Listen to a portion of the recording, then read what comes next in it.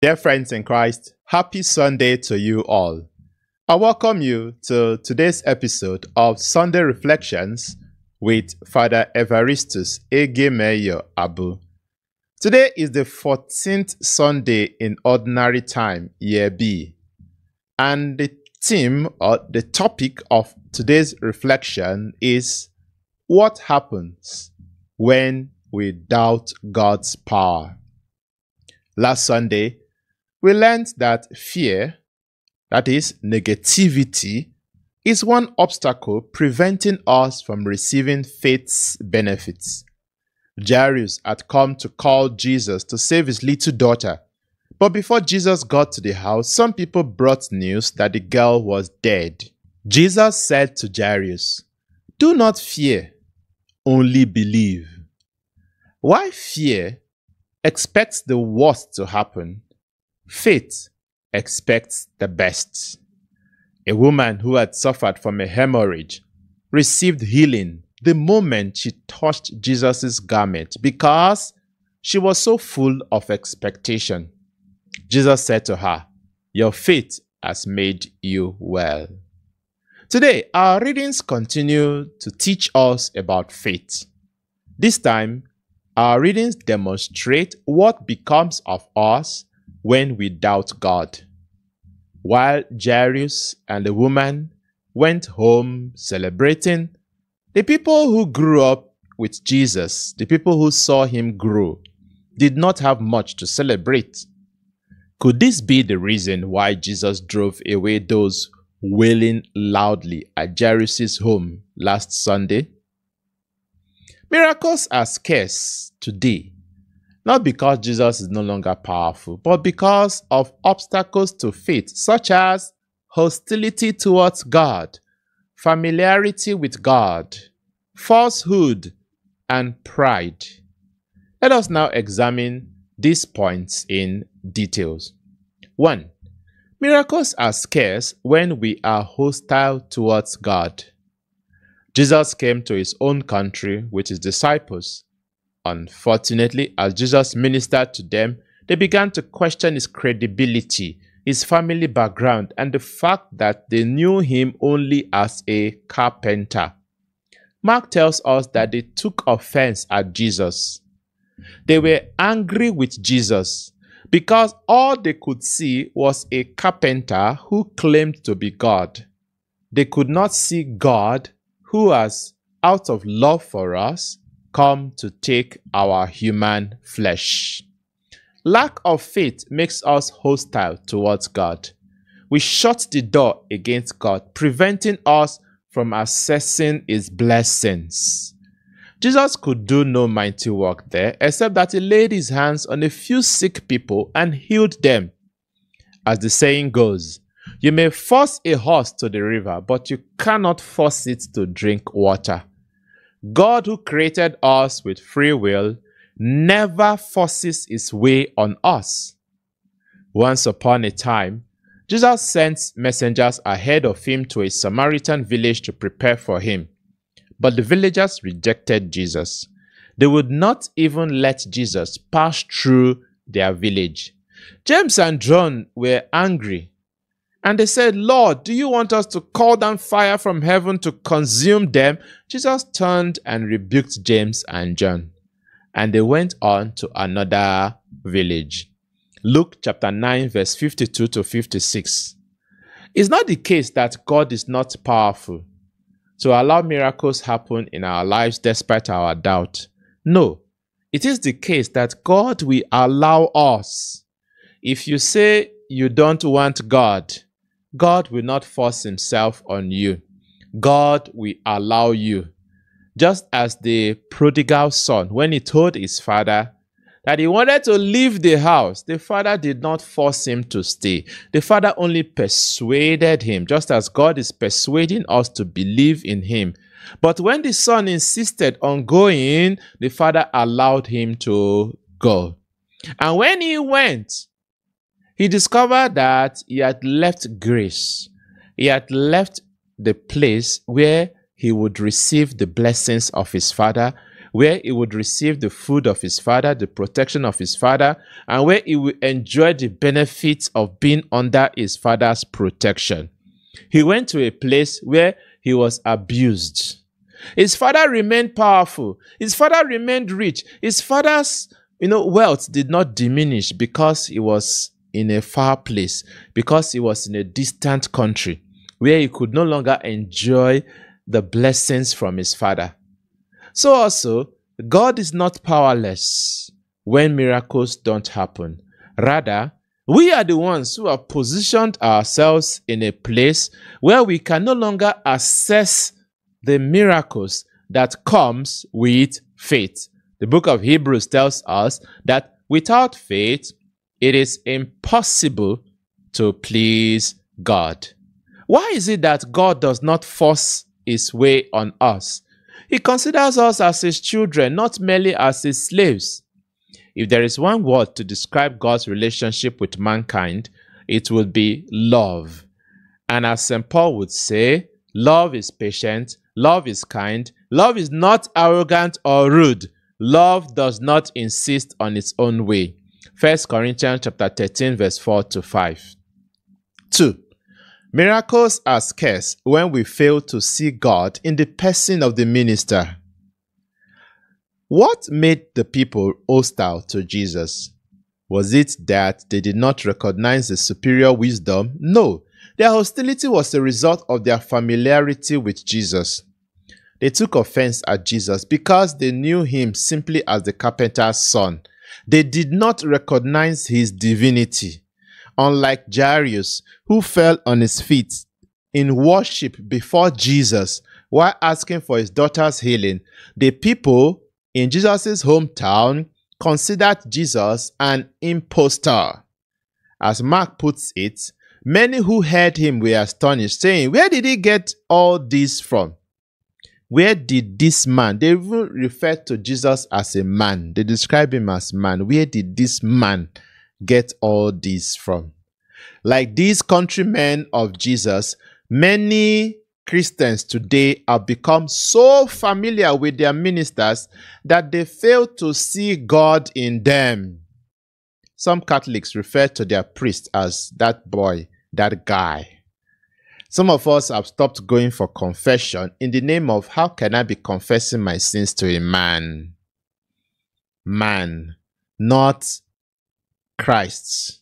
Because when you go for confession, even though you are seeing a man seated there, putting on his stole, ready to listen to you, your eyes of faith should be able to see that it's not a man that you are confessing to. It is Jesus himself that is seated listening to you. Only faith can do this. And it's only if you have faith that you are able to receive the blessings from the sacrament of penance. Today, some of us have lost a sense of the sacred. Some of us are no longer afraid of God because all we can see is just the monstrance. We can no longer see God in the monstrance. We can no longer see God in Holy Communion. So we just receive Holy Communion casually and as if to say we are just receiving ordinary bread. Sometimes even the way we dress to church does not indicate that we recognize God's presence. It's like we are dressing to church to, let me use the word, to kill them. They said there are some people who call themselves slay queen and slay king. And what does it mean to slay? That is to cut somebody's neck. So we dress because we want to go and slay. Not because we want to go and worship God, but because we want people to, people to bend their neck looking at us. So it's like we are going to church to worship ourselves, not to worship God. We are going to church so that people can pay attention to us. We are looking for followers, we are looking for fans. We're looking for people to, we want people to be attracted to us. And we are not thinking that we are going to meet God because we don't believe. We are no different from the people in Jesus' hometown. Just as some of us find it difficult to go to confession, there are some of our girls who see the priest as a single guy, not as Jesus Christ, not as father, not as their father, but as just a guy that is unmarried, that is rich, available, perhaps doesn't know what to do with his money. And so rather than approach the priest seeking prayers or seeking blessings from God, they approach the priest seeking financial assistance. That is all they want. And they are not interested in anything more. It is this sad. Because we can no longer see that God is present in the priest. Just as the people of Jesus' hometown could not see that God was present with them. And this is the reason why miracles are scarce today. If Jesus could not do any mighty work in his own country because the people look down on him, what do we expect of our priests today when we look down on them? Some of us do not even genuflect before Jesus in the Blessed Sacrament. And this is sad. So many things we do today that we ought not to do. Some people begin to chew gum inside the church. While some people, even during the Mass and during the homily, they are scrolling through their phones, browsing Facebook and WhatsApp. There is what is called social media addiction today. So that wherever we find ourselves, once we feel bored, we bring out our phones and we begin to press our phones. Why should you be bored in the presence of God? When you are supposed to be contemplating God, when you are supposed to be praying to God, when you are supposed to be receiving blessings, outpouring of the Holy Spirit. Remember, I think it was Ezekiel who saw the vision of a river flowing out from the temple. I think it was Isaiah. There was a river flowing out from the temple. That is the river we come to church to drink. And so you should not be bored if you are, just as you cannot be inside the river, swimming inside the river, and at the same time pressing your phone, trying to browse Facebook inside the river. You can't do that. So also, when you're in the presence of God, you should not be browsing social media. If you recognize that God is present with you. Familiarity is preventing us from receiving the miracles and the graces that ought to be ours. Thirdly, miracles are scarce when the minister seeks to please the people. So the fault could be coming from the people, as we have just mentioned, highlighted various ways through which we can be familiar with God. The fault can also be from the minister himself. It's possible that the minister simply wants to entertain the people. And this is a problem. And this is what will prevent miracles from happening in our church today. In our first reading today, God told Ezekiel, I send you to the sons of Israel, to a nation of rebels. They and their fathers have transgressed against me to this day. The people are also imprudent and stubborn. When they hear or refuse to hear, they will know a prophet has been among them. Ezekiel chapter 2, verse 3 to 5. In other words, Ezekiel's obedience to his call matters, not the people's reception. That is what is most important, is that you go and do the work that God has given to you. You should not be concerned about entertaining the people, trying to make them happy, trying to tell them what they want to hear.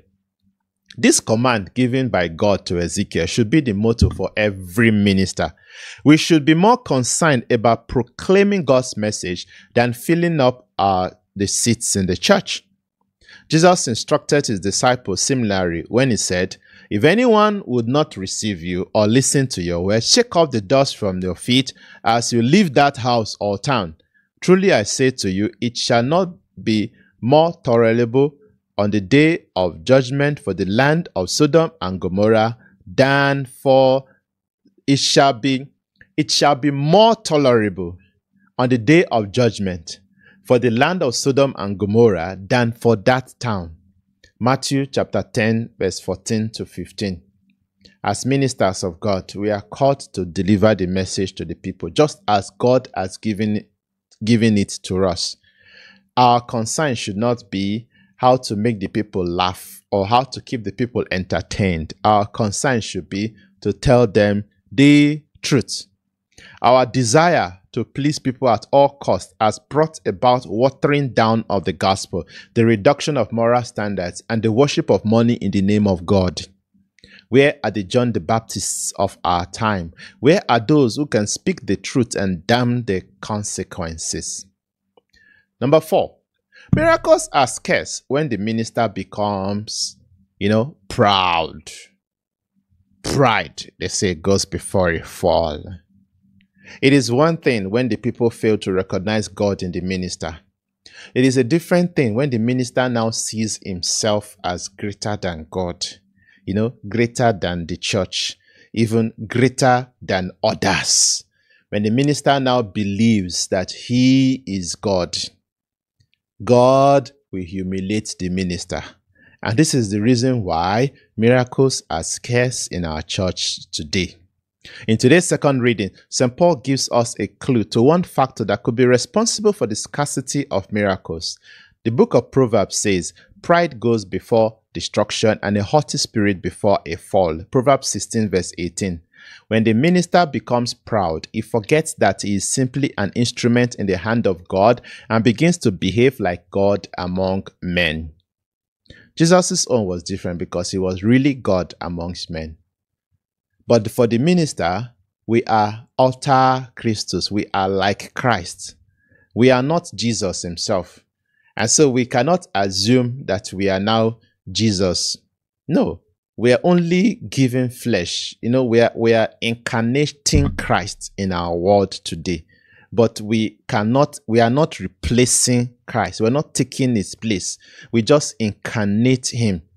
And all these require faith.